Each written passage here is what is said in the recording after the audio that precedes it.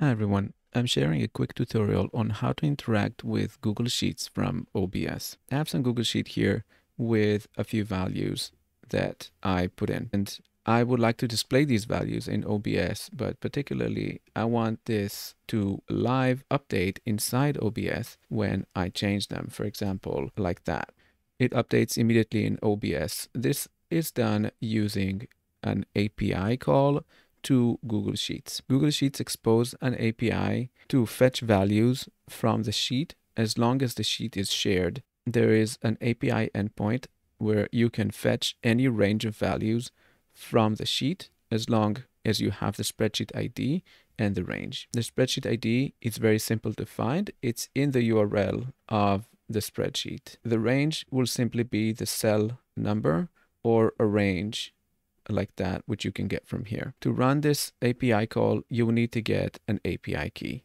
I will link in the show notes how to obtain the API key using Google's Getting Started tutorials. Let's see how this is done in OBS. I'm setting up a URL API source.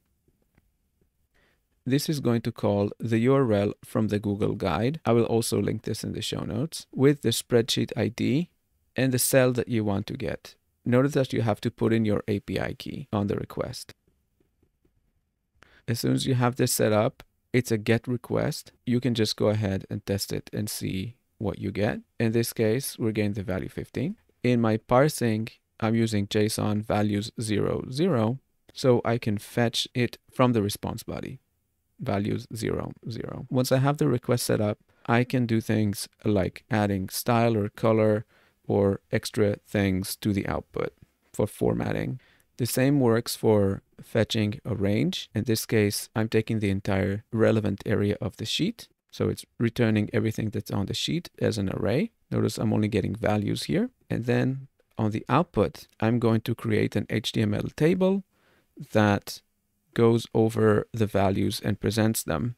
But we can also fetch individual values.